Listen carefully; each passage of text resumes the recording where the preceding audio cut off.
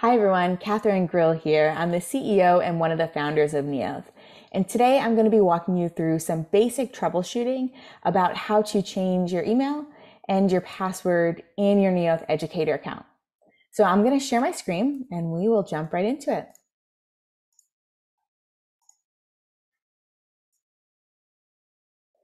So I'm sharing my screen from a computer, but your account is available at cloud.neolth.com from any device.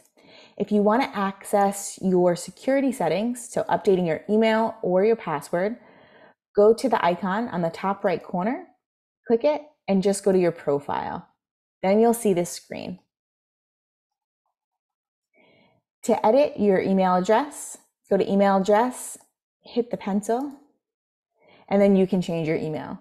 You'll just want to put in your new email address that you want affiliated with Neolth, and then your current password to verify that it's really you. Keep in mind that if you're getting free access to Neolth through your school, that a lot of schools use email rosters as a way to provide you access to this program.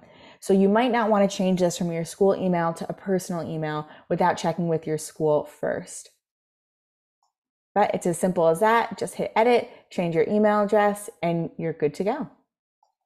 If you want to change your password, same thing, go to the password, hit the pencil button. You'll need to have your old password on hand, and then put in your new password, confirm your new password, hit save, and then you'll be ready to log in with your updated password. If you're having any difficulties, like you forgot your password, there's a button on the login screen for that, but you could always reach out to our team at support@neolth.com, and we're happy to walk you through this process. Thanks so much, and I'll see you next time.